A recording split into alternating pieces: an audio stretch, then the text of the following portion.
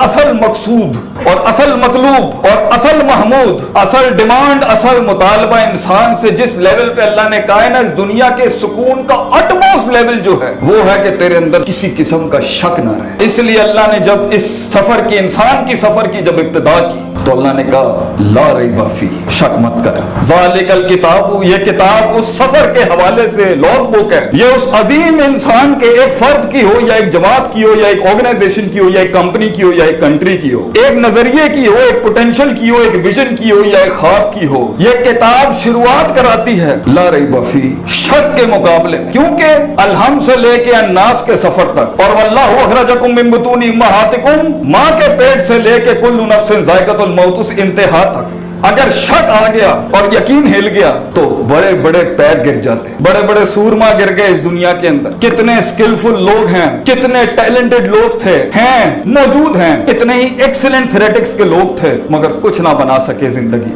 کتنے ہی ایسے لوگ ہیں جن کے پاس وسائل اور اسباب نہیں ہوتے مگر وہ ایک سمندر بن جاتے ہیں، کیوں؟ کیونکہ ان کے اندر وہ شک نہیں تھا، ان کے اندر وہ یقین تھا، ان کے اندر وہ سرٹنٹی تھی، کیونکہ لوگوں کو قائل کرتی ہے یہ چیز، اپنے من کو قائل کرتی ہے یہ چیز، اپنے اس مری ہوئی مشین کو، اس مرے ہوئے انجن کو اٹھاتی ہے یہ یقین۔ غربت میں وہ آئیڈیا جو بکتا ہے نا وہ سرٹنٹی سے بکتا ہے، وہ جو دہلیزوں پہ جا کے دروازے کھٹکھٹانے پڑتے ہیں نا وہ یہ یقین ہوتا ہے جو لے کے جاتا ہے۔ اینڈ کے اندر جتنے بھی حالات سازگار ہوں یا حالات سازگار نہ ہو، انسان کو کنسسٹنٹ، مستقل مزاجی والا، اس استقلال والا، اس ایلیمنٹ سے جو اس کو آگے بڑھاتا ہے وہ یقین ہے، اور یہ یقین شک کے مقابلے میں بولا جاتا ہے، اور شک دو حقیقتوں کے بیچ کے اندر کنفیوژن کا نام ہے۔ تو اگر ہم لوگ اپنی زندگی کے اندر کسی لیول کے اوپر بھی اس یقین تک نہیں پہنچے، انسان کا علم، اس کی جانکاری، اس کی سوچ، اس کا عقیدہ،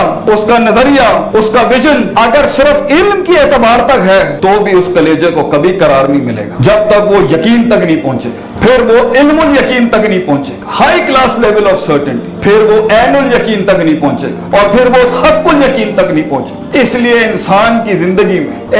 کی زندگی کے اندر قرار کا وہ زینت اور اطمینان کی اس معراج کو اللہ نے کہا ان تعبد اللہ کانک تراہ فإن لم تکن تراہ فإنہ یراک، کہ تجھے دیکھنا شروع ہو جائے وہ جو دیکھ نہیں سکتا کوئی، تجھے محسوس ہونا شروع ہو جائے جو محسوس نہیں کر سکتا کوئی، تیرے ساتھ وہ باتیں کرنا شروع ہو جائے جس سے وہ بات کرنے کے لیے موسیٰ علیہ السلام نے کہا اللہ میں تجھ سے کلام کر کے میں تجھے دیکھنا چاہتا ہوں۔ اللہ کہتا ہے میں وہ رویت نصیب کروں گا تیرے ویژن کو کہ تجھے اللہ بھی دیکھے گا اور اس کے معجزے بھی دیکھے گا، تو دیکھے گا کہ یہ سب بدلے گا تیرے لیے، کائنات کی سارے اصول، ساری کوسمولوجی تیرے کو تجھے رسپونڈ کرے گی وہاں پر۔ وہ یہ یقین ہوتا ہے جس کے ساتھ آدمی چلتا ہے، کیونکہ ہر walk of success, Hare walk of existence, Hare walk of retention یا ہر واک آف گروتھ اور ایکسیلنس ہو، اس کی سٹارٹ میں ریسورسز نہیں ہوتے، اس کے لیے ہمارے پاس اسباب نہیں ہوتے، وسائل نہیں ہوتے، ٹیم نہیں ہوتی، لوگ نہیں ہوتے، اور سب سے بڑی بات ہے ہمارا اپنا کلیجہ ہی ہمارے ساتھ نہیں ہوتا، ہمارے اپنے اندر تکبر ہوتا ہے جو یہ کہتا ہے تو جتنی ہم نے انکنوینئنس زندگی میں لی ہوں گی اتنی زیادہ بے سکونی ہوگی، جتنا کمفرٹ زون ہم نے باطل اینڈ فالس لیا ہوا ہوگا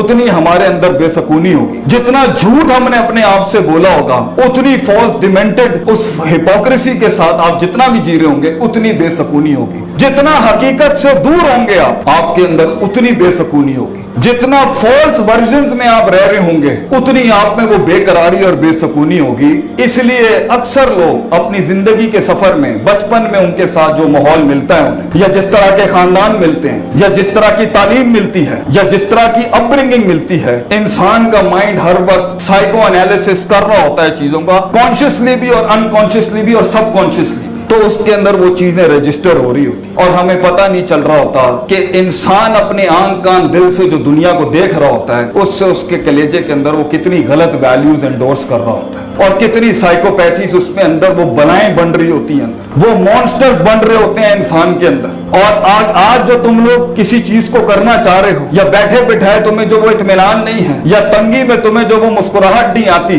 یا تنہائیوں کے اندر تمہارے اندر وہ ایک قرار نہیں آتا، اس کی وجہ کیا ہے؟ یا تم کچھ کرنے لگتے ہو تو چیزیں کام نہیں کرتی، ہمت ٹوٹ جاتی ہے، حوصلہ ٹوٹ جاتا ہے، لوگوں کی ریجیکشن کا ڈر ہے، لوگوں کے ڈینائل کا ڈر ہے، کالج میں ان نون رہنے کا ڈر ہے، زندگی کے اندر فزیولوجیکل لحاظ سے، حسی لحاظ سے فیلئر کا ڈر ہے. یہ سارا ڈر اس لیے کیونکہ وہ ماضی کے ریفرنسز کی جتنی بھی اندر جو بھی اندر رجسٹر کیا ہوا ہے اس کو ہم نے منہ نہیں دیا، اس کو ہم نے کما حق اس کے ویلیو پہ نہیں رکھا. اس کو جہاں پہ جو اصل اس دنیا کے اندر دین اتارنے کا بھی مقصد تھا وہ تھا وقف الشیء علی موضعہ، keeping every thing at the right place, the right thing at the right place and even the wrong thing at the right place. اس کی وجہ صحیح ہوتی. لیکن کیونکہ یہ زندگی ایونٹس کا نام ہے، یہ زندگی حالات کا نام ہے، یہ زندگی معاملات کا نام ہے، یہ زندگی حادثات کا نام ہے. بچپن سے لے کے سفر کر کے جہاں تک پہنچے ہو آج تم، اس کے اندر جو بھی ایونٹس ہوئے اس سے لوگ فائز جو رجسٹر کی نہیں ہے اپنے اندر، اپنے مائنڈ سیٹ کے اندر، محبت کے لحاظ سے،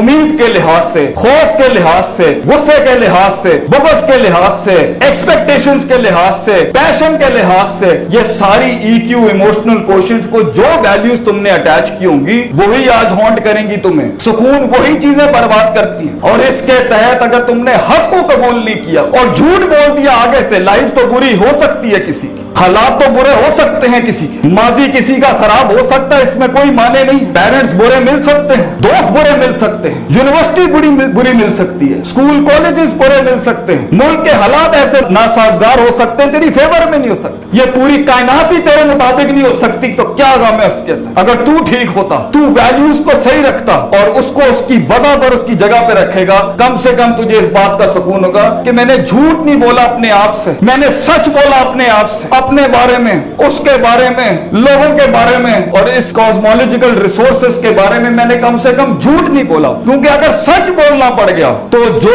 کنوینئنسز تکبر کی فارم میں لی ہوئی تھی وہ چیلنج ہو جائے گی.